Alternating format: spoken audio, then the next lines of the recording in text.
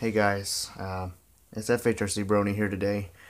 I'm here to make a little kind of a tutorial on how to change your gearing on a slash two-wheel drive. For those of you who own the Rustler, the Stampede, and the Bandit, those will work as well. So let's get started. The first thing you need is to get the included four-way wrench, or maybe you can get a bigger one, which I have here, and you're just gonna unscrew the nut that's on this wheel. You don't have to do the other wheel, just this one, because you're gonna get access through on the right.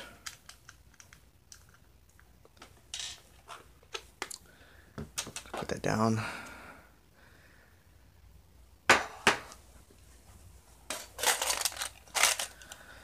The next tool that you're going to need is a Allen wrench. I believe this one is I haven't looked at the instructions yet. Let me go grab them because I forgot what the size on that Allen wrench key was. Okay, let's go find it. It says the second, so yeah, the medium one is 2.0 millimeter Allen wrench. So you're gonna use that. Just gonna unscrew the two screws or hex bolts that's attached to this transmission cover. There's two in here, two on here. There's one, and there's one up here, and there's one hidden underneath there. So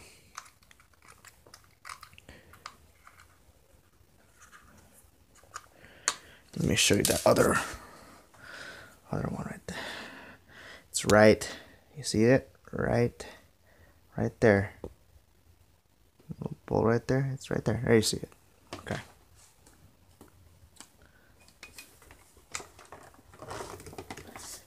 Yeah, this thing is not fully adjustable. Okay. I thought it was. My bad. Okay. I'm gonna go get the other wheel out. Not wheel. What did I say? Wheel. Get the other bolt out, and then there is your transmission. So as you can see here, we got a 92 spur gear. This is your spur gear, this big black one. And then we got a 16-tooth pinion gear, which is this one that's connected to the motor. What I'm going to do is I am going to use my 2.0 inch, a 2.0 millimeter Allen wrench, and I'm just going to partially unscrew that. It's going to be difficult doing this with the camera blocking. I'm going to go use the short side end. Okay, that's much easier. Okay, much better. Like I said, partially unscrew it, don't unscrew it all the way. And where's the other one? Next one you're gonna get the smallest one, but that's 1.5 millimeters, which is this one. Yeah, it's a small one. Gonna unscrew, remove that pinion gear out. Usually these pinion gears are usually a pain to get out, but they should eventually be removed. I don't know why Traxxas does this. When you try to take off a pinion gear, it tends to be really difficult to remove, which I don't understand. Like, I really want to put the speed gearing option in there. See, it's totally stuck in there, so I need to get something to jab it out there. That's going to be a difficult one. But my Rustler has that. If I can probably use that on my Rustler. Okay. this is literally one of the reasons why I personally hate Traxxas vehicles, especially just the two-wheel drive vehicles specifically. Just like on my Rustler, the pinion gear is always, the stock pinion gear, which is this, is always like, almost like glued. I had to use like a crowbar, something like this, to remove it, which was not that hard, but it has the set screw to take this out, so you can use this to remove it, but unfortunately, no, it doesn't. That's the only thing I hate about Traxxas, is the fact that you gotta use a different tool just to take it out. Okay, anyways, we're gonna put the new gearing on. What I'm gonna do, I'm gonna cut first, which I'm gonna do it off camera.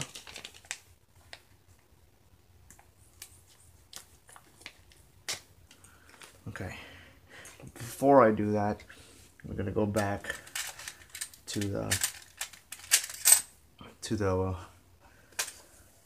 transmission real quick. With using the 2.5 millimeter L wrench, which is this one, and it's the longest one, we're gonna remove the 92 spur gear.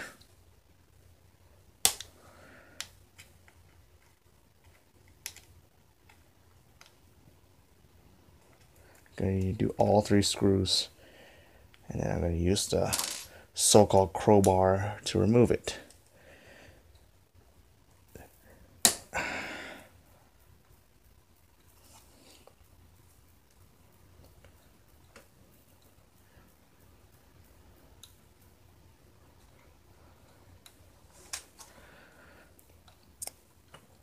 There's 2.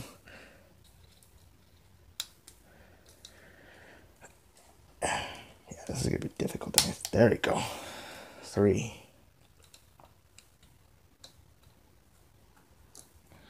Alright, those are out. I'm gonna go get the crowbar. There she goes. That right there, that's the slipper clutch. Okay, now we're gonna grab this.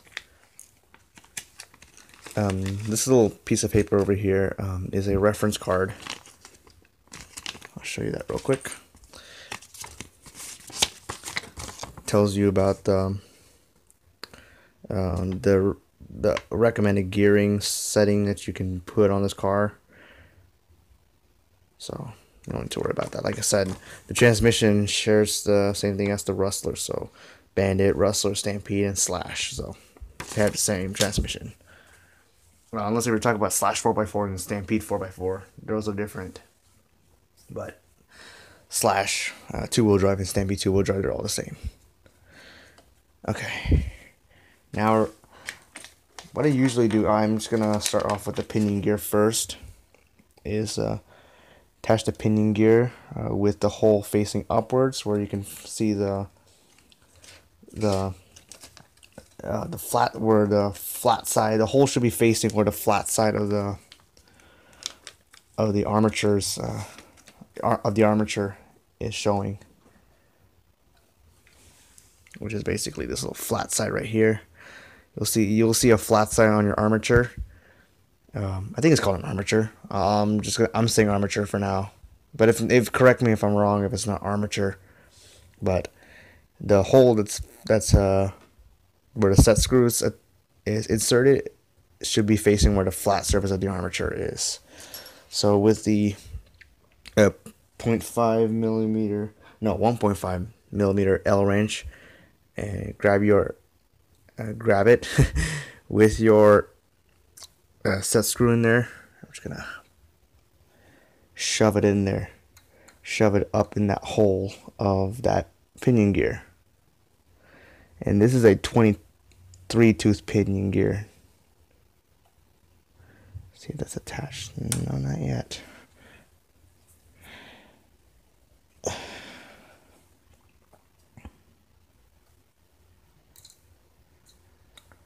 Looks like it's connected, but I'm not positive.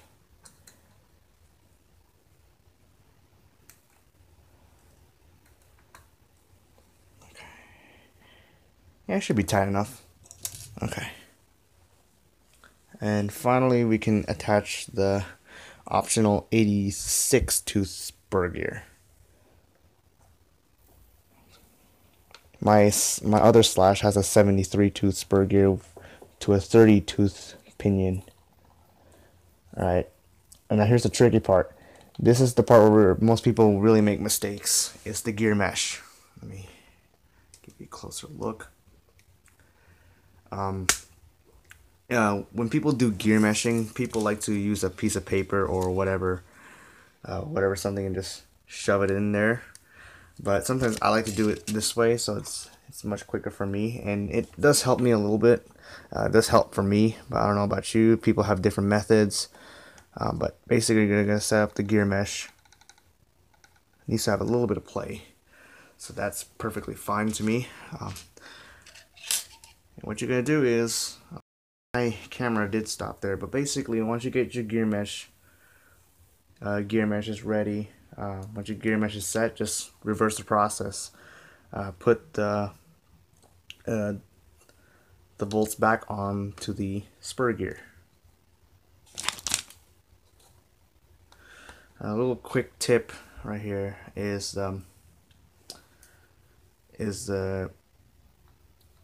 as far as improving your top speed, the pinion gear is a bigger pinion gear will improve your top speed, and a smaller pinion gear will improve your acceleration. Having the opposite is true when changing your spur gear. A bigger spur gear will give you better acceleration, and a smaller spur gear will give you a better top speed.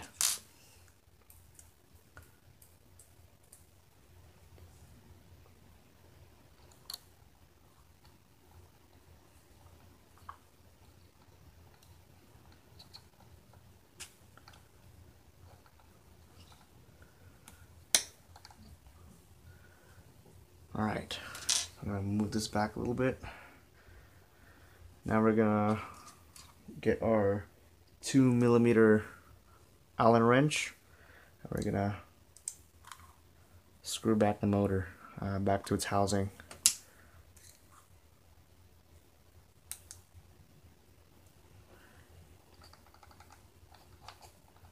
It's ready to go. Before I put the wheel back on and do everything else, keep in mind, do not run this and use this long term. You can only use this when you have your brush system still installed. You can only use this on street surfaces, like if you're just gonna go back and forth doing speed runs and just get that advertised 30 miles an hour top speed. But like it says on the box, it is an option that if you want to use it, but you don't have to. But I personally, I'm just, like I said, I'm just a basher, and I'm just putting in front of my house, and I don't really need some slowness on my car. I want some speed at least. And to be honest with you, 30 miles an hour on a brush system, I gotta say, that is pretty darn quick. That's my opinion. My Rustler can go 35 miles an hour, but since the slash is slightly heavy, it's able to only achieve 30 miles an hour.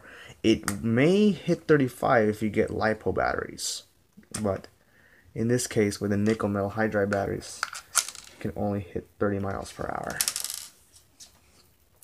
Yeah, looks like I dropped my screw, but I'm gonna reattach it back. I need to lift up the car a bit higher.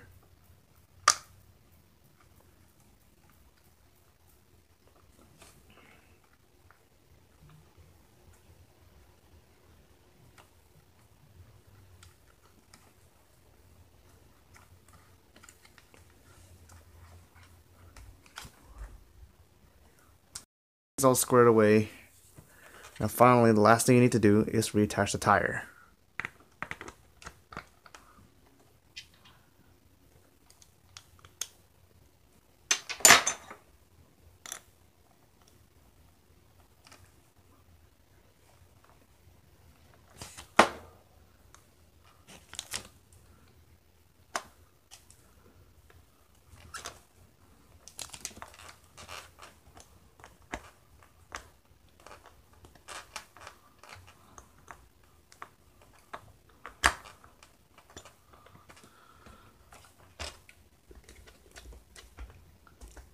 there you guys have it. There's how you replace a spur gear and pinion gear, or in this case, changing your gearing on a Traxxas car, two-wheel drive car. So hopefully this helps you guys. I'm sorry for the lack of quality here, but if it doesn't work out well for you guys, I will make an update video. So until then, I'll see you guys later.